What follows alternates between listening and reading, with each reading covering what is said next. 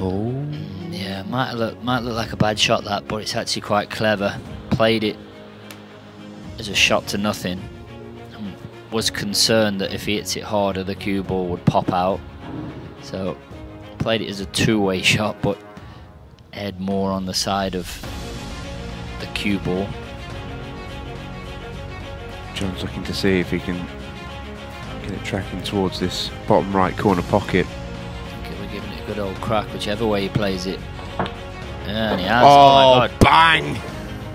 What a shot from John Rowe! I did say a good old what a crack. belter. What a shot. He plays it into this pocket. He comes around to check if it goes.